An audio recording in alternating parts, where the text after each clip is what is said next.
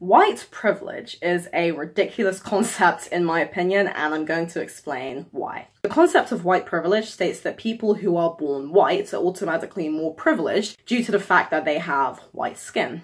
Now, obviously, there are a lot of problems with this. It doesn't take into account a person's lifestyle choices. So, somebody may have been born white, yet they made choices in their life that made them more successful, that made them do better, that made them have a healthier and better life compared to somebody who isn't white. And that's not because they're privileged necessarily, it's because they made certain choices and certain lifestyle choices and things that they wanted to do in order to make sure that their life was the best that they can make it. But what about the actual meaning of being white?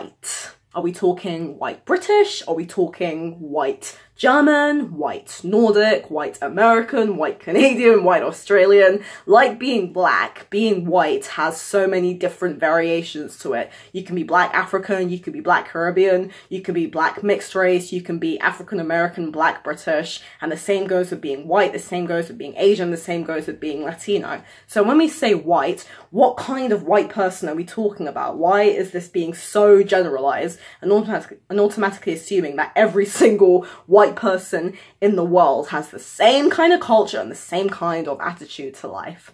And of course, it doesn't take into account things like class or wealth. And in the UK, the richest ethnic demographic of people in the UK is Asians, believe it or not. Not white people, not black people, Asians. Why is it that everywhere you go in this country, you see a newsagent and it's owned by a Pakistani or an Indian? Why is that? Maybe it's because Asians actually decided to work hard because they came to this country, they were immigrants just like black people, just like people of other racial demographics, and yet they've decided to make something of themselves and they're the wealthiest ethnic demographic, the least poor. Now, I suffer from anxiety and panic attacks, and it's really fucking horrible. But do you see me going around saying, oh, you have mental stability privilege or some kind of nonsense? Oh, you don't have panic attacks. You don't have mental health problems. Everything's fine for you. Panic attacks are horrible. They literally affect my life. They make it hard for me to socialize. They make it hard for me to get a job. They literally make it hard for me to go outside because I'm so fucking scared that something terrible is going to happen. If I was walking around bitching about it constantly, saying, oh, you people are privileged, what would you say? I would sound like a nut job. I would sound like a petty, immature nut job. The thing is that when you have a problem, you can't just expect the rest of the world to make special allowances for you. Yes, of course, people should be compromising and they should be empathetic towards your problems, but it doesn't mean that they automatically need to change for you. I have to adapt because it is my life and I'm the one with the problem and I'm the one who needs to do something about it.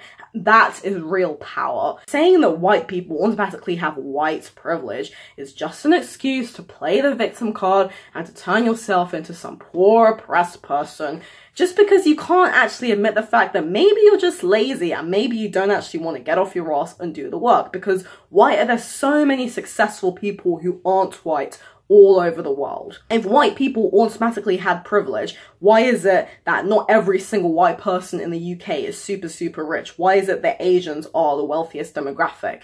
And on the subject of wealth, yeah, I would argue that people who are wealthy do have a certain privilege against people who aren't wealthy. That would actually make a lot more sense if people were saying wealthy privilege rather than white privilege, because obviously, yeah, wealthy people have a certain privilege. But again, when you are wealthy, you don't actually choose to be born into wealth. Nobody chooses what kind of country, what kind of economic background, what kind of class they're born into. You don't choose your gender, you don't choose your sexuality. These are things that you were just born into. People who come from wealth typically come from wealth because they're related to somebody who worked damn hard to acquire that wealth. Nobody, yeah, sure, people do inherit wealth from their parents or from their grandparents, but the person who acquired that wealth had to start somewhere in order to obtain that wealth. So if I become really wealthy and I have kids and they're born into wealth, sure, they'll be privileged, but they only acquire their privilege because of my hard work. You see what I mean?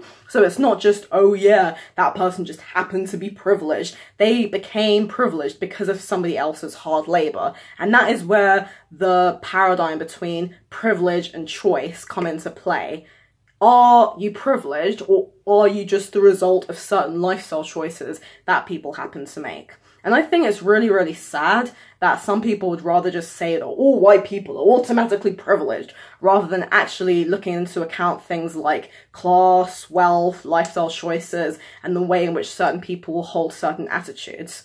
Of course, when we think about, for example, history, historically, people of all ethnic groups have suffered some kind of obscene injustice. Not just white people, not just black people, not just Latinos, everybody. Yes, black people endured the transatlantic slave trade, and that is one of the most disgusting things in human history. Of course, it's appalling. But no black person today, certainly not in America or Europe, has any idea what those poor slaves went through. How a black person living today can even begin to compare themselves to one of those poor slaves living during the transatlantic slave trade. That actually shows a lot of immaturity and a massive entitlement mentality, because you think that you're born into a well-off first world country with technology, and yeah, you may be slightly poorer than certain people, but you're compared with the rest of the world. If you're born in Europe or America,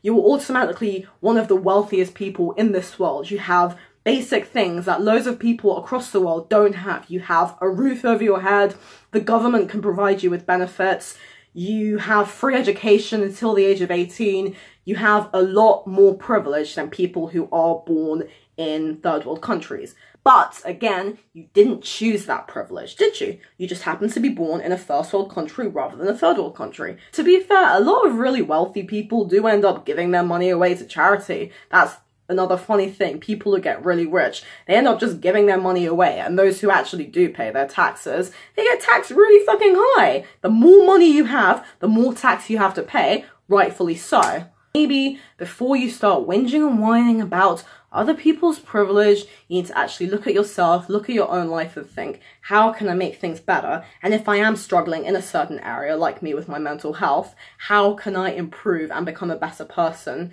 so that I maximize the chances of being successful in this world? Okay? Much more fun than whinging about privilege. I'm Serena Matcha, thank you for watching. If you enjoyed this video, please check out my 2 books, which I published because I'm a privileged British person who has access to Kindle Direct Publishing on Amazon. And this is our YA young adult collection of 2 novellas, and this is my poetry. And also check out my blog and my website, or everything is in the link. Everything's in the links in the description below. And yeah, thanks for watching.